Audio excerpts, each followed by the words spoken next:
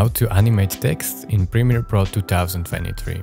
So first thing you want to do is create your text. So click on text tool and drag your text field. Now type the text. I will just type text for sake of this video. Go over to text, this drop down, click on that, and now you can just change the font. So you can select it, change font to something. So for example, I want it to be bold, I want to center it and make it bigger. And now if you want to animate it, you just press down here, make sure it's selected, and let's say I will make it longer. So for example, like here for 10 seconds, so I can make these animations. And now what you want to do is go over to your effects panel and then type transform and choose this transform effect. Drag and drop it on your text, and now as you can see, this will appear in your effects controls, this transform effect. So this is what we want to keyframe. Now for example, you can keyframe position. So this is the length of this clip, as you can see. And now, for example, let's click on beginning and this stopwatch. So this is where the animation will start. And then this is where the animation will end. And when I make changes to this X and Y, so this is X axis, so this text will move from left to right when I drag it, as you can see. And this is Y axis, so the text will move up and down when I drag it, as you can see. So let's say I want this text to go to this corner. So I will adjust these coordinates accordingly. And as you can see, now between these two keyframes, this animation is happening. So I can play it back for you.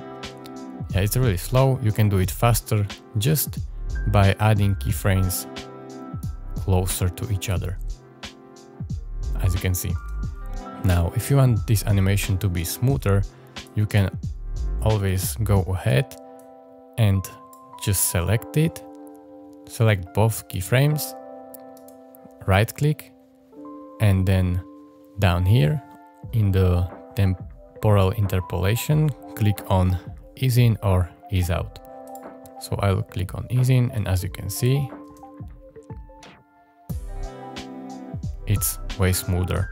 Now, what you can do next is also do this on every effect. So let's say on scale. So after this, I want to scale it. So as you can see, I can click the stopwatch. So here is 100 at this time, and I will do 150 at this time. So as you can see, after it goes to the corner, it scales to do 150. Now, as before, I can apply, for example, let's say Bezier for this time, and it's way smoother than before. Now, what you can do is just select these keyframes, move them at the beginning, and now both of these animations are happening at the same time. It is scaling and going to the corner as well. Now, when you want this text to go back to its starting position, you just simply press on this arrow, and on this arrow as well, since position and scale was the thing we changed. And as you can see now, after animation is done, it is going back. Yeah, so it's really easy as that. Now, why do we use transform? Because you can do all of this in this vector motion with this position and this scale. You can do keyframes as well here, but we did it in this transform effect. And it has a reason. Simply because you have this option here, which is called shutter angle. Now, when I increase shutter angle, so let's say I will increase it to 180, watch what will happen to the text when it's transitioning. It is pretty slow animation, so you can't see it properly, But when I freeze it, for example here, and I will bring it closer so you can see, it is blurred, as you can see. So when I turn this off, this shutter angle, you can see it's not blurry. But when I increase this shutter, it's more blurry. More I increase it, more blurry it becomes.